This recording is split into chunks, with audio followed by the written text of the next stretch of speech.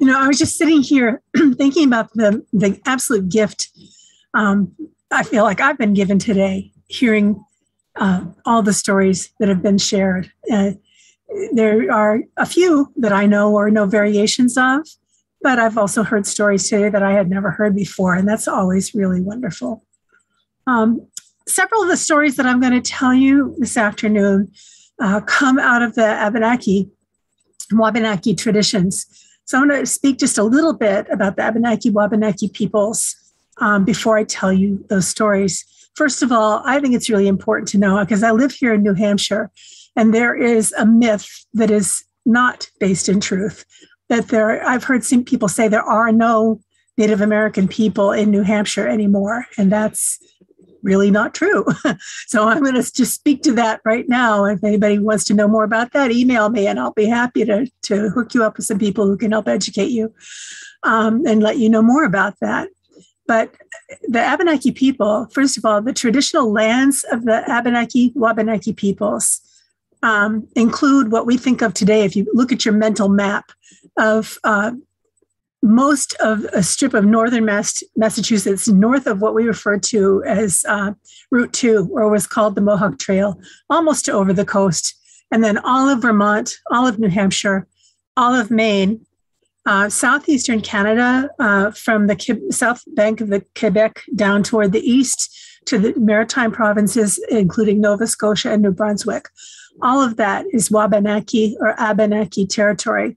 And those two words sound different to our ears, really are the same word.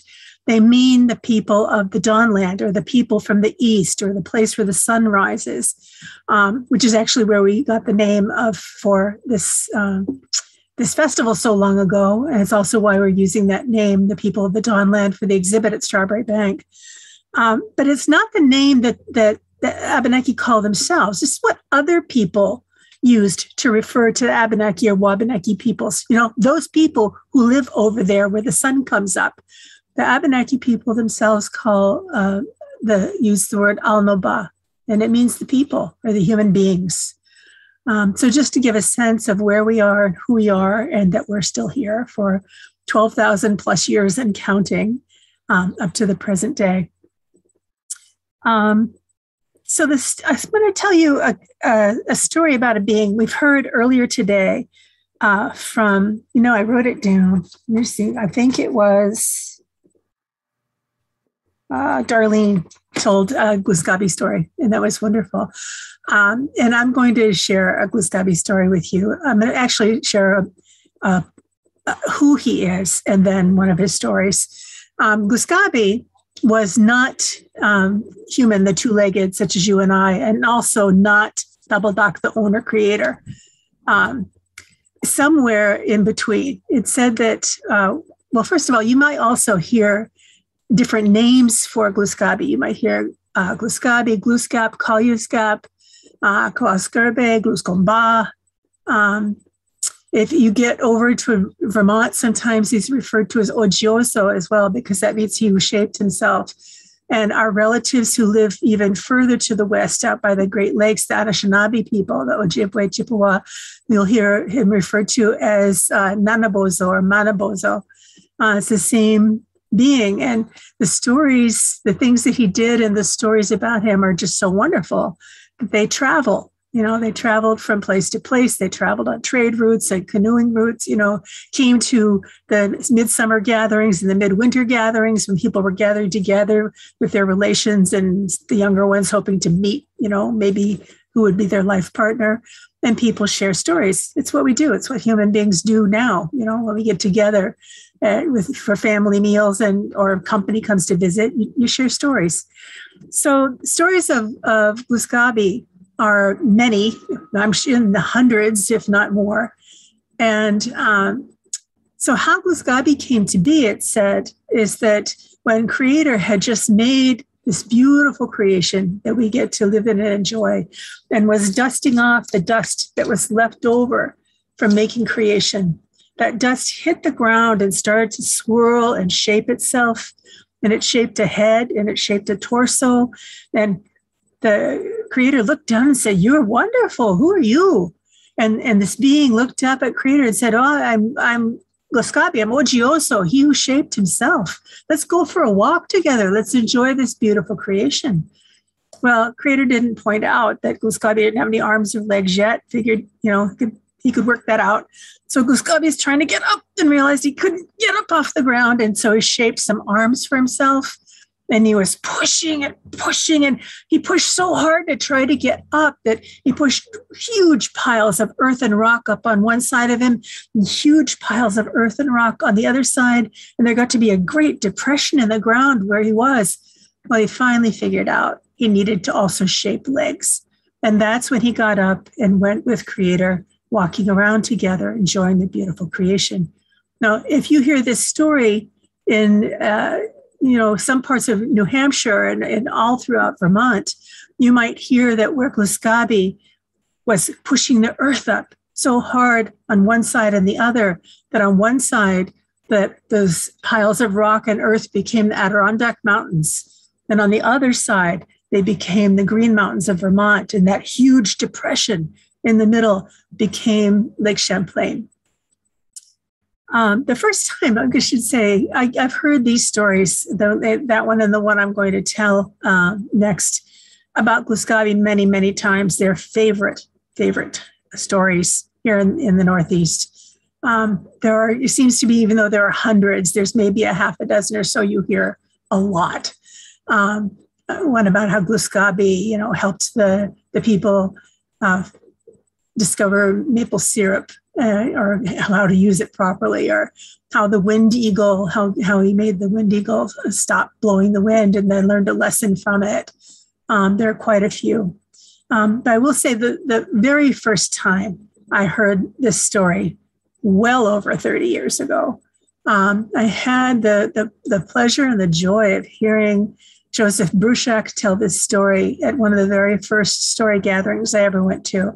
And I look to him and his family, now a family of storytellers, with gratitude for what they have done to try to preserve and pass on stories from many traditions, but especially from the Abenaki, Wabanaki traditions. So I think it's important to acknowledge where we learn stories from. I also, that's why we're dedicating this day to Wolfsong, because he was about my age. I feel very fortunate to have known him, met him a couple of times actually at storytelling festivals, and just been in awe of his joy of life that came through when he told the stories. So we owe much to our storytellers that come before. Now, this next story I want to tell, it's Gluskabi's story, somehow has become one of my favorites. Because Gluskabi shaped himself, it's said that he didn't have a mother or a father to teach him the things that he needed to know to live well on the earth. And so Creator gave him a grandmother, and she was going to teach him things he needed to know, guide his growing. And so he lived with his grandmother, Woodchuck. And one day he went into the lodge where he lived with his grandmother. And he said, "Grandmother, it's a fine day. I'm going to go hunting today." And he was still pretty young then. And so grandmother looked up and she had all of her supplies all around about her. She said, "Oh, grandson, good idea. You go hunting. I have a lot of things I have to do today," because she had things around her she needed to mend and things she needed to make. And she thought, if he goes hunting, that'll keep him busy. So he took his quiver of arrows and his bow, and he left their lodge, and he started going across the clearing towards the woodlands. But he was a very young hunter, and he made a lot of noise on his way out to the woodlands. So the animal people and the bird people heard him coming. They knew he was hunting. They could see his weapons, so they hid. Well, Gluskabi got out into the woodlands, and he looked all morning, and he could not find one animal creature, not one bird person, no one to hunt. And he finally got very deep into the woods, and he started to hear a sound. And then he realized it was laughter. And the bird and the animal people knew he was hunting, and he couldn't find them, and they were laughing at him. Well, he had to do something. So he turned around and he went back through the woodlands and back across that clearing to the lodge where he lived with Grandmother Woodchuck. And there was a stick across the doorway saying she was busy in there. She didn't want to be disturbed. But he just knocked the stick to one side. He went stomping on into their lodge. Grandmother, I've been hunting all morning. The bird people and the animal people, they're laughing at me. They know I'm hunting. I need help. Grandmother looked up. What do you need? Well, grandson, what do you think you need? And he thought for just a minute. He said, I need a game bag, Grandmother. I need a game bag. That will help. She said, a game bag? Yes, Grandmother. Absolutely, I need a game bag. Make a game bag for me. Uh-huh.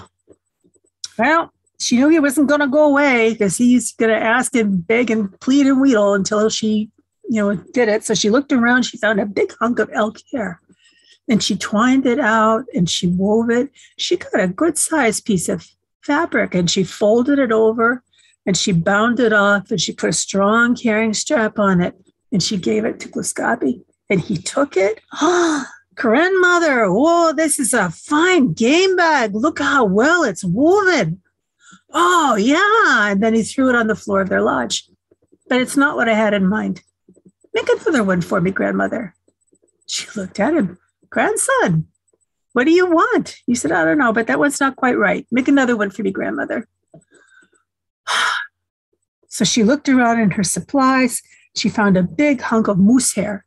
And she twined it out and she wove it and she folded it over. She bound off the edges. She put a strong carrying strap on it. It was even more tightly woven than the first one. She gave it to her grandson and Gluskabi took it. Oh, Grandmother, this is a wonderful, fine, very well-made game bag. And then he threw it on the floor of their lodge. Still not what I had in mind. Make another one for me. Grandson, what do you want? I've made 2 game bags for you. You need to tell me, what do you want? Well, he thought about it for just a minute and he said, I think it should be made of woodchuck fur. Oh, grandson, I understand. And she started to pull the soft fur from her very own belly till she had a little pile of woodchuck fluff. And she twined it out and she wove it and she folded it over, bound it off, put a carrying strap on it. It was very small. Oh, hey. Oh, she looked around. She took some porcupine quills. She thought maybe if she decorated it, he wouldn't notice how small it was. So she softened them and flattened them in her teeth for quite a while until she had embroidered a beautiful design on one side of the bag. And then she took the bag and she gave it to Scobby and he took it and he looked at it. Oh, grandmother. Yes, this is exactly what I needed. Oleoni. Thank you, grandmother. And he took the bag and he tied it on his belt. He picked up his quiver of arrows and his bow and he left the lodge. And he got about halfway across that clearing towards the woods when he remembered that the bird and animal people knew he was hunting. And, well, he was going to have to come up with something to trick them. And he got an idea. So he went into the woods and he went in deep until he came to the very place where he had heard the bird and animal people laughing. And he started to cry. Oh, it's terrible news. Oh, it's terrible. I'm so sorry for my friends. The bird people and the animal people. The world is ending. I don't know. Oh, it's just so sad. Well, they heard him. They were hiding, but they heard him and they started telling each other, did you hear that? The world is ending. Well, that news passed through the woodlands from one creature to another. They forgot to be afraid of Gluskabi. They knew he had power. They came rushing out from their hiding places. Gluskabi, did you hear? The world is ending. You have to help us. You have to help save us. You must be our friend. You have to help. And Gluskabi said, well, maybe there's something I can do. I just happen to have a game bag here, and it's small. I know it doesn't look like much, but it's special. It has power. So I'll put it on the ground and open it up. And all you need to do is get into the bag. And when you're all in there, I'll cinch it up and I'll hold it. And I will keep you safe when the world ends. What do you think? Oh, they thought that was a wonderful idea. So we put the game bag down on the ground, open it up, and step back. Sure enough, the snake and crawly creatures slithered in, and rabbits hopped in, and deer bound in, and bear lumbered in, and birds flew in. And pretty soon, every living creature in the woodlands was in Gluskabe's bag. And he looked around to be sure, and he cinched it up, hefted it onto his shoulder, and said, supper time. So we went back through the woodlands, across the clearing to the lodge where we lived with Grandmother Woodchuck. And that stick was back across the door, saying she was busy in there. She didn't want to be disturbed, but he just knocked the stick to one side and went right into their lodge. Grandmother, look at this. You won't believe this. Look, look, look, look, look. And he put the bag down on the floor right in front of her, and she could see like knobby things moving around inside of it. And he opened up the bag and he said, look, Grandmother. And she looked into the bag, and there were many, many, many pairs of eyes looking out at her. She looked up at Gluskabe. Grandson, what have you done now? And he told her. He told her how he had tricked all the bird people, all the animal people into getting into his bag. And Grandmother, from now on, I'll never have to hunt again. We get hungry, I just got to reach in and grab somebody and cook them. I'll never have to hunt again. And Grandmother looked at Gluskabe, and she looked at the bag, and she looked back at her grandson and said, you got them all? Oh, yeah, Grandmother, I got them, every single one. You didn't miss any of them. No, they're there. They're right in the bag, Grandmother. So grandson, if you have all the bird people and animal people in your bag, and there are none left out in the woodlands, after we get finished eating all these, and there are none left, well, what are your children going to eat? What are your children's children going to eat? Well, he just thought about that for a moment or two, and then he knew exactly what she was telling him. Grandmother. Well, he cinched up the bag, and he hefted it up on his shoulder, and he went trudging out of their lodge, went halfway through that clearing, and then, well, he remembered that he had tricked the bird and animal people, and he didn't want them to know that. So he had to come up with another idea, and he did.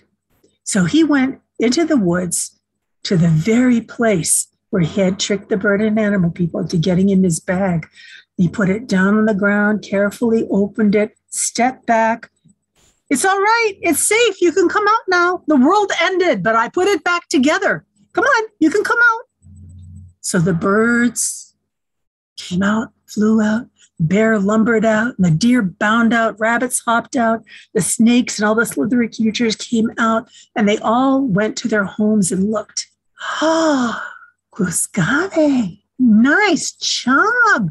Oh, you did such good work putting everything back together again. But then they looked really closely, and when they did, they realized nothing had changed since earlier in the day. And that's when they knew Gluskabe had tricked them. So they say that's why it is this very day that if a hunter goes out into the woods to even a place where no human being has ever gone before and takes their game bag off the belt and puts it down on the ground, opens it up and steps back, not one creature in the entire woodlands is going to get into that bag because they remember what happened so long ago when Gluskabe tricked them. And that's the end of that story. And that's how it goes. Oh, hey. I don't know if anybody else has seasonal allergies going, but I do. So forgive the fantastic Kleenex. I see you, ears grow. Okay. This next story is kind of new to me. But I think the reason why I like it will become clear in a few. This comes from so long ago, as many of our stories do. It's before the human beings were here. And the animal people were much bigger than they are today. And it was hot. It was in the middle of summer. And the day was so hot. And Moose, who was as tall as the white pine trees, was thirsty. And he walked for a long time till he came to a wide, long river. It was deep and the water looked cold, and he just plunged his whole muzzle into the water, and he started drinking and drinking and drinking. Well, he was huge. So he was taking in huge gulps of the river. And as he did, the water level started to drop. And the fish people who were living in the water, they got nervous. And they decided they have to try to scare him away. So they swam around his feet, and they were nibbling at his ankles. But he just kind of kicked them off. So fish went flying, and he ignored them. And he kept drinking and drinking and drinking. And the water level was getting lower and lower. The beaver people noticed, because they made their lodges in the river, and everything that they counted on for survival was right around and about that area where they could close things off and make little ponds for themselves. Well, they looked at this moose and they thought, beaver people have those teeth in front that make them really good at being able to cut trees down. And that moose was so tall, his legs were so long, they looked like 4 trees. So the beaver people swam out into the river, and they took their teeth and started gnawing away at the ankles and the legs of the moose. But he just kicked them, and the beaver people went flying. Well, pretty soon everybody was getting nervous because Moose just kept drinking and drinking and drinking. They were trying to decide what they could do about it when a cloud of black flies came buzzing by and wanted to know what was going on. And they told him, look what that moose is doing. He's dropped the level in the river by half, and he hasn't been here that long. We need help. We need him to stop drinking. Well, the black fly people said, okay, we got this. So they went swarming around that moose, and they bit all his soft places. They bit behind his ears and in his ears and his nostrils. They bit behind his legs and the backside of him. They bit everywhere, and every single bite stung.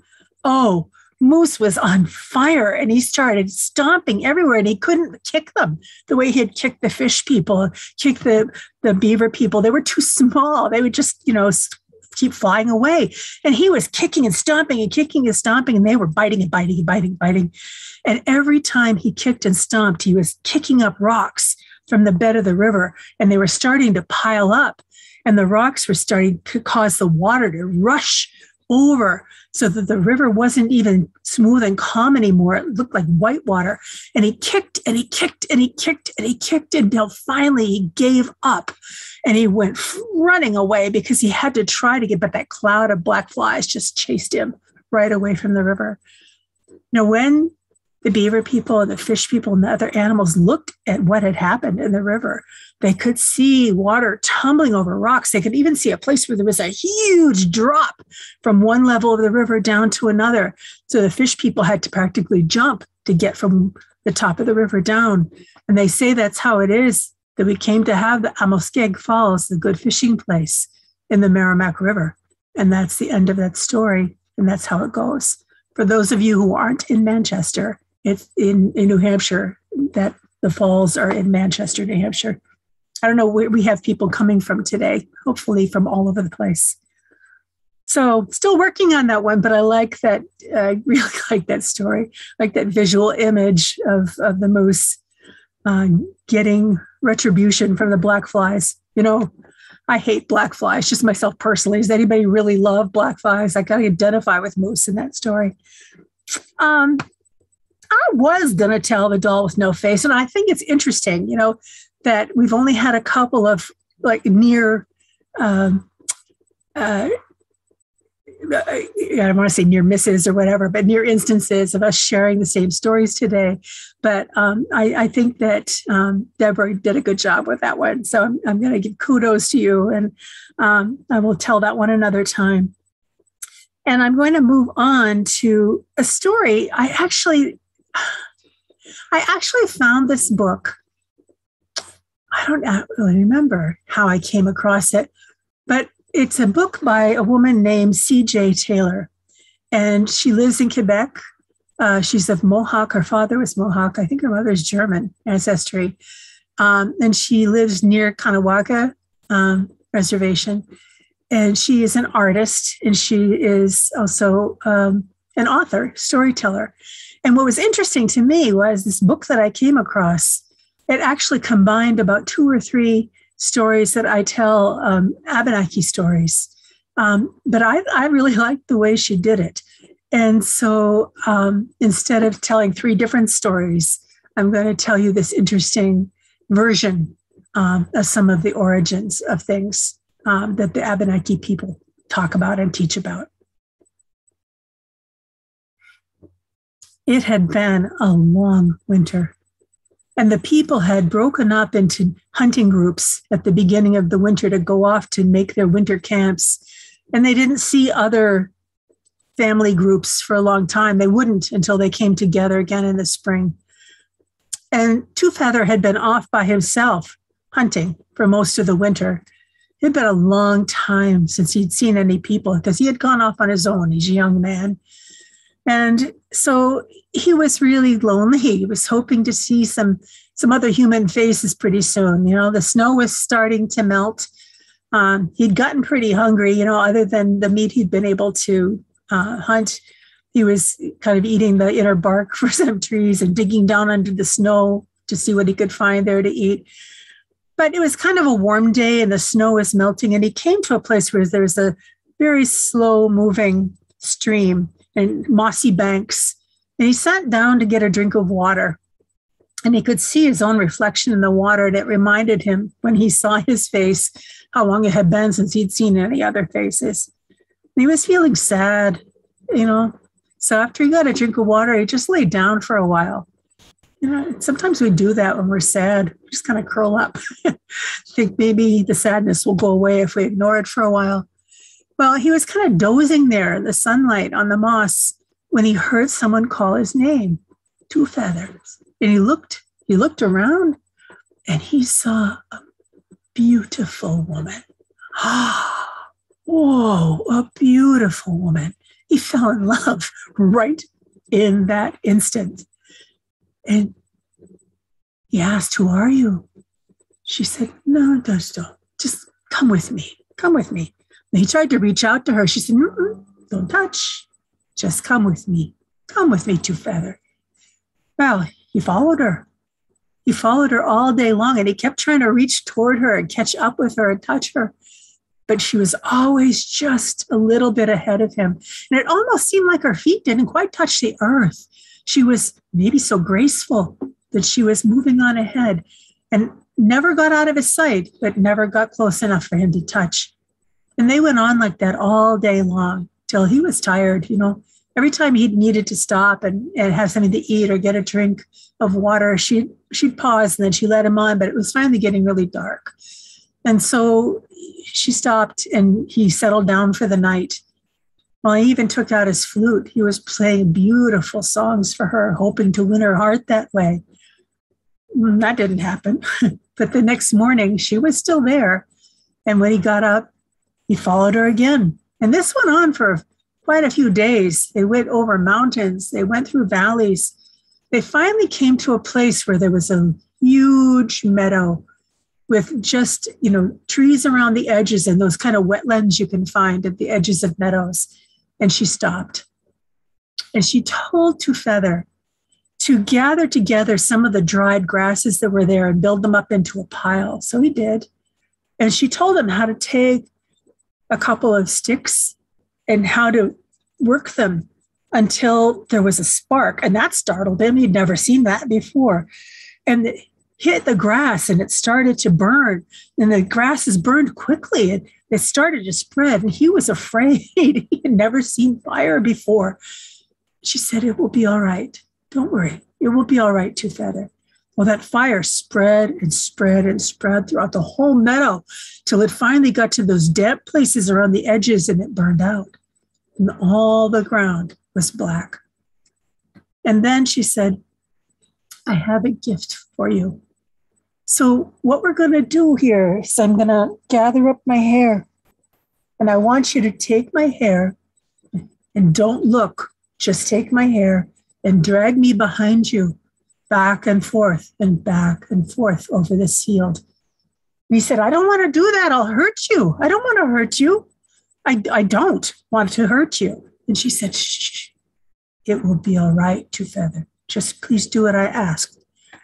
So he took her hair and he turned his back to her. He didn't even stand to think about how this would hurt.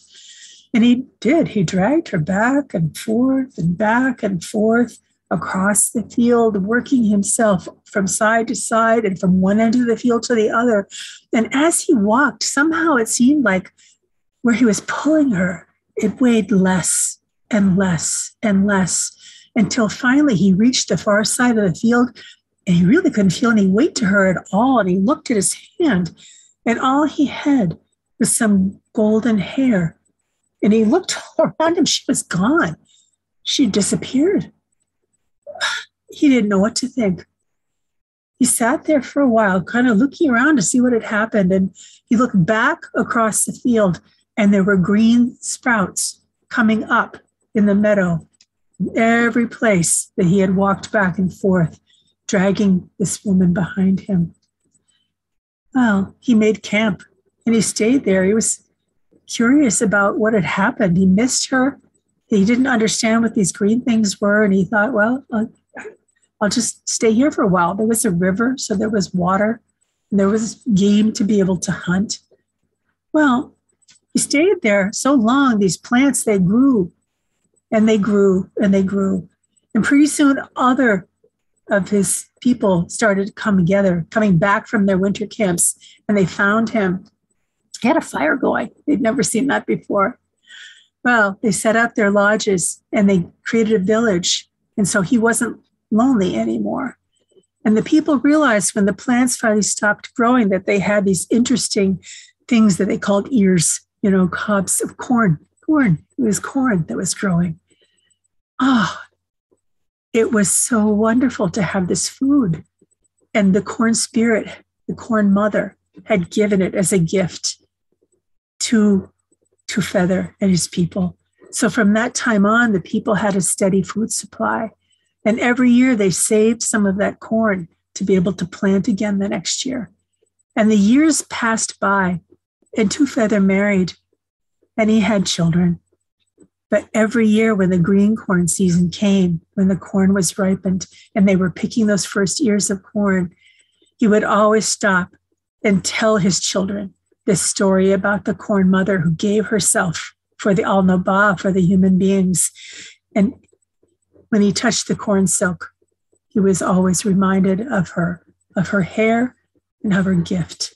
So this story tells how we came to have fire, how we came to have corn, and how we came to Al-Naba to have community. And that's the end of that story. And that's how it goes. Oh, hey. I'm just checking to see what I'm doing for time. Okay. All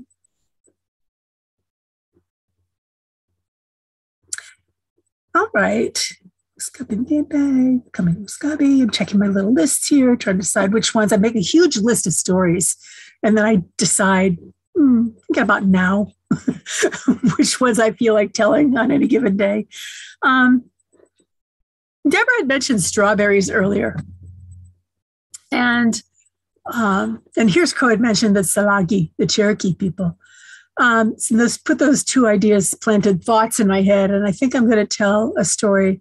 And actually, this one I had found.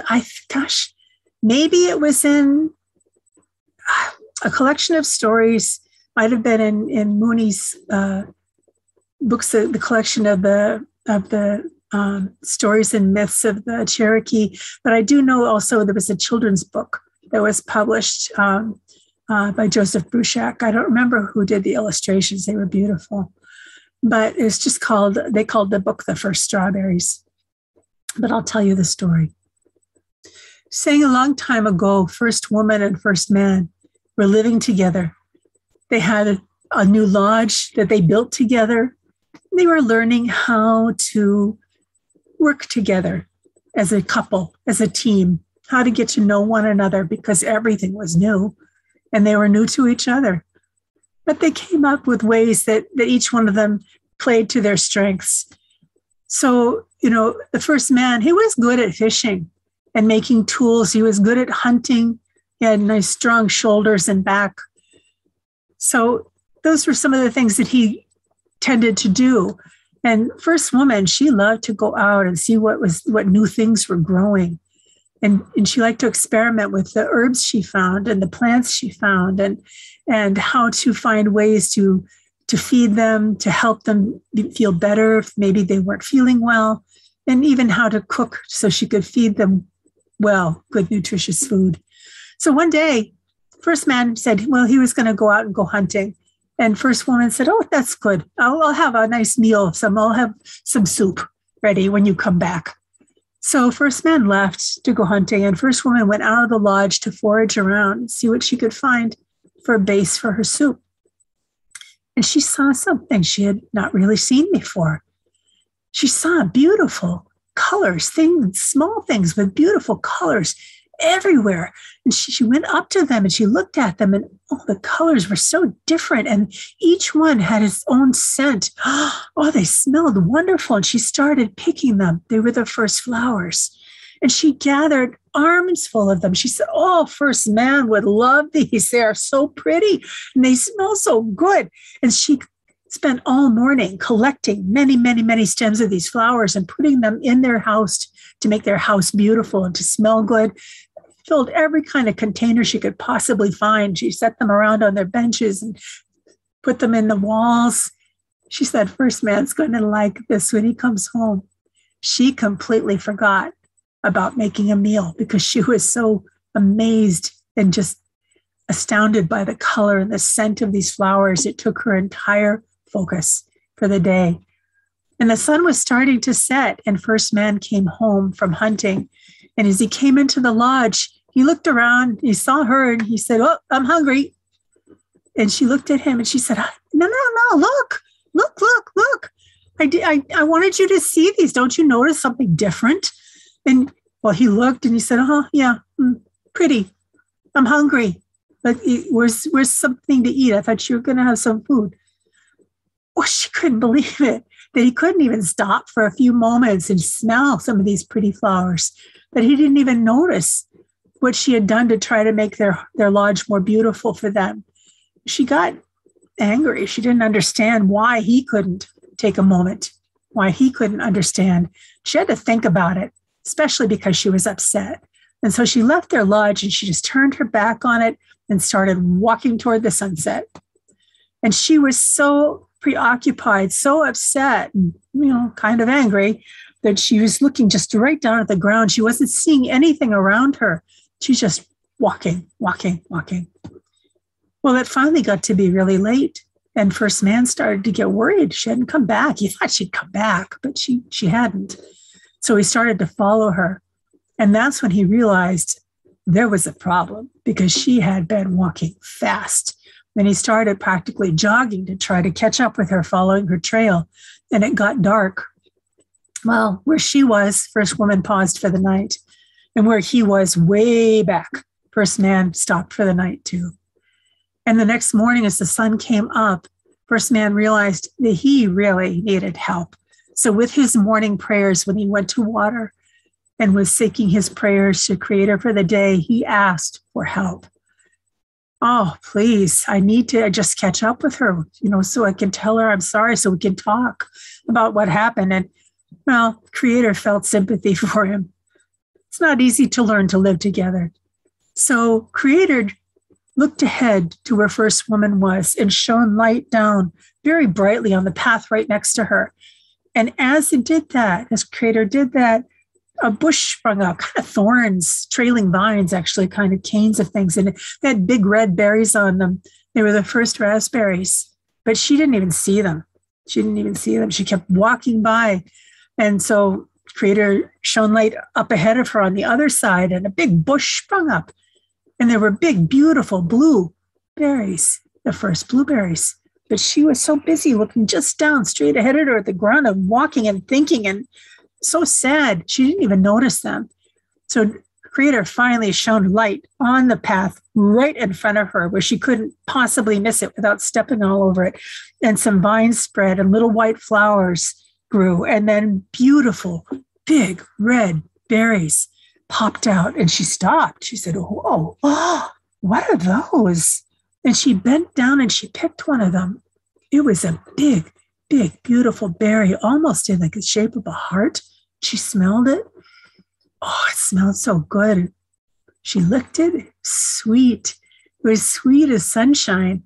So she ate it. Oh, first man would like these. She completely forgot she was angry. She picked and picked and picked. She had so many strawberries and she held them in the skirt of her dress. And as she was picking them, finally, first man caught up with her. And she turned around and looked at him and she said, here, try this. And he did. He ate one and it was sweet. And as they ate those berries, the anger in their hearts melted away and they started talking about what had happened and how they had misunderstood one another and what they could do better next time. And they started walking back home to their lodge, talking to each other. And as they did, they passed those bushes with the first blueberries and they picked them too. And as they kept walking, they passed those canes with the first raspberries and picked them as well.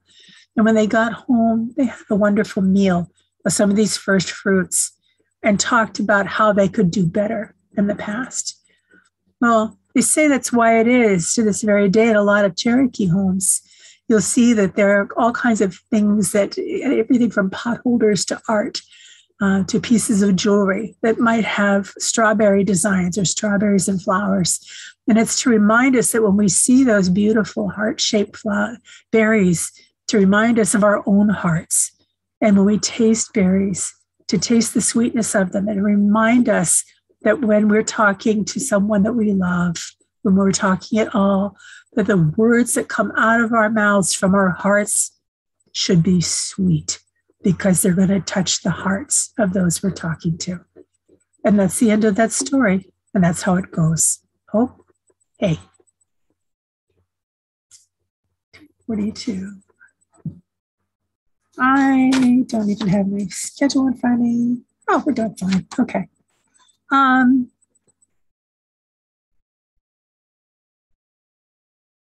Okay. I was waffling on whether or not to tell you my absolute totally favorite story in the whole world, but I'm going to. So some of you have heard me tell stories before, have heard this story before. But I don't know why it adopted me years and years and years ago, about 35 years ago, maybe closer to 40. I first heard this story from a storyteller named Claudia Altamas. And it came to me through her as a Lenni Lenape story. I was told it was from the Delaware people, Lenni Lenape people. But it's such a good story. And I've been telling it so long that I know other Abenaki storytellers have come to me and asked if they could tell it. And it's become a much loved story here in Ndakana, in our land, in Abenaki territory as well. So I'm going to share it now. It's said that this story comes, again, from so long ago, so early in the world, that the animal people were much bigger than they are today, and they could talk to each other. And they really were that much bigger. You know, we're talking about the time of mastodons and giant beavers and saber-toothed tigers running around the Northeast long time ago, 10,000 or more years. Well, the animal people could talk to each other. And in this story, one more thing is important to know. It was daylight all the time. Well, Kingfisher was sitting up on the branch of a tree, just enjoying the beautiful day. And across the river on the bank, on the other side, Otter was sunning herself.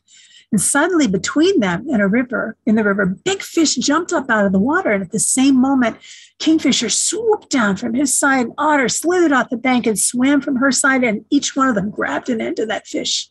And neither one of them wanted to give the prize up to the other. So they started to pull. And Kingfisher was flapping his wings and pulling one way, and Otter was swimming for all she was worth and pulling the other way. And then Kingfisher would gain, then Otter would gain, and neither one of them wanted to give that prize up. And they got angry and they started yelling, "Hey, that was my fish. No, it was mine." Well, the fish took one look, plopped back in the river and swam away. And they were so busy fighting about whether or not it was otter's fish or kingfisher's fish, they didn't even notice. And pretty soon, over on Kingfisher's side of the river, all the bird people were yelling that they'd seen the whole thing. And Kingfisher definitely got there first. Then on Otter's side of the river, all the animal people were yelling back, no, no, no, no, no, no, you do not know what you are talking about. We saw it. Otter got there first. It was her fish. Well, the fighting spread. It spread through the woodlands. It got louder and louder. Nobody even remembered what they were fighting about anymore. But the fighting got louder and louder and louder until Creator noticed. Well, Creator had given the bird and the animal people everything they needed to live well. They had nice fur suits or feather suits. They had plenty to eat. They had good homes. There was nothing for them to be fighting about. Oh, hey. So Creator decided to do something and started to weave. Creator wove for a long time until there was a huge blanket, and took that blanket and spread it across the sky between the sun and the earth. And this pitched the earth into darkness, into absolute total blackness for the first time. Oh, hey. Well, the fighting, thank you. The fighting stopped. The bird and animal people were afraid. They'd never seen this before. And in a while, you could hear them start to call out to each other.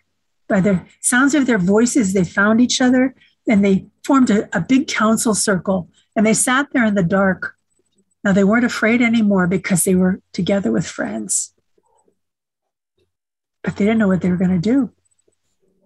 And then a while later, a voice spoke up, a strong voice, said, I'm Eagle. I have strong wings. I have sharp talons. Why don't I just fly up there and just rip that blanket away? Oh, hey. So they agreed. And Eagle soared up and up for a whole day till he came to that blanket across the sky, and he sank in his talons. He beat his wings and he pulled and he tugged and he beat his wings all day long until he was exhausted and he fell down and down and down, and whoop, he landed right in the middle of the circle. And they felt around in the darkness until they found Eagle. Oh, they found him and sat there for a long time, remembering their brother Eagle, now not knowing what they were going to do. But a while later, another voice spoke up. I am Red-tailed Hawk. Like my brother, the eagle, I have strong wings and I have sharp talons. He must have loosened the blanket. I'll just fly up there and finish the job, ho? Hey. So Eagle, the red-tailed hawk, left and circled up and up for a whole day, as Eagle had, till he came to the blanket across the sky, and he sank in his talons, he beat his wings, and he pulled, and he tugged, and he beat his wings and pulled and tugged all day long until he was exhausted and fell down and down and down, and whomp, he landed right in the circle. Well, this time they knew that sound, not a good sound. And they sat there remembering their brothers, Eagle, Red-tailed Hawk, and really not knowing what to do. But finally, a voice spoke up out of the darkness and said, I'm Bear. I am big. I am strong. I'm one of the strongest in the woodlands, but I can't fly. We need somebody to fly up there and finish the job. Well, no one was offering. Finally, a little while later, a small voice from almost the outside of the circle spoke up. Well, maybe there's something I can do. And the bear looked, who is that? Who is that? I can't see you. And the voice said, well, it's Hummingbird. Hummingbird. Bear knew it wasn't polite to laugh, but Hummingbird, what could you do that Eagle and Red-tailed Hawk couldn't do? She said, I don't know, but I'm willing to try. Well, they talked about it in a council circle. Most of them thought it would be a real waste of time. She was so much smaller than Eagle and Red-tailed Hawk. But finally, the bear spoke up again and said, I don't hear anyone else offering. And as I have pointed out, I can't fly. I think we should let her go. I think we should let her try it, ho? And they agreed. Hey. And so Hummingbird left, and she circled up and up. 1 day, 2 days, 3 days. It took her 4 days just to get to that blanket across the sky. So she had a lot of time to think on the way up. She didn't have the strong talons and wings that her brothers, eagle and red-tailed hawk had, but she had an idea. She had her own unique gift. And so she thought while she was flying up there about her long, pointed, needle-like beak. So she got to the blanket. She hung on with her tiny little claws. She took her beak and poked it right through the blanket and pulled it out. And one single beam of light came through the blanket and down to the earth below. And she was encouraged. So she started flying all around, poking many, many, many, many, many holes in the blanket. And for every hole she poked, a beam of light came through the blanket and down to the earth below. And pretty soon down on the earth, there was this twilight. And the animal and bird people could just almost start to see each other. And they started to sing and drum and make such a joyful noise. Hummingbird heard them. She got inspired. She started flying all over the place. She was poking thousands of holes in that blanket. She even started to do the outlines of different creatures, even a great big bear, because Bear had stood up for her in the circle. But she finally got tired, and she circled down 1 day, 2 days, 3 days, 4, and she landed right by the bear. And Bear looked down at her and said, Hummingbird, Hummingbird, look what you've done. Look up, look up. And Hummingbird looked up at the sky. There were so many twinkling lights. It was beautiful. And she'd done it all by herself with just the encouragement of her friends. From that time on, life was going well again. They could see well enough in this new twilight world to find their homes and to find food. Now, some of the new creatures even liked this new twilight world.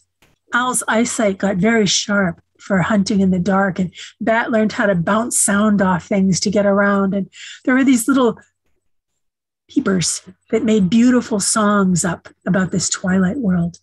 Now, there were those who missed the daylight, but they remembered what happened the last time Creator had noticed them, so they decided to be quiet. And then one day, Creator noticed the quiet, noticed the peace on the earth, and decided the bird and animal people had learned their lesson, and took that blanket away from across the sky. And the sunlight shone down on them. It was so bright, it almost blinded their eyes. But it was warm. It felt so good. But Creator decided that the bird and animal people needed a reminder to not ever fight like that again. And so for half of the day, brings that blanket back across the sky for nighttime and stars. And the other half of the day takes it away again for sunlight and warmth. And that's how we came to have nighttime as well as day, and how Hummingbird put the stars in the sky, according to our relations, the Lene and Lenape people. Oh, hey. Hey.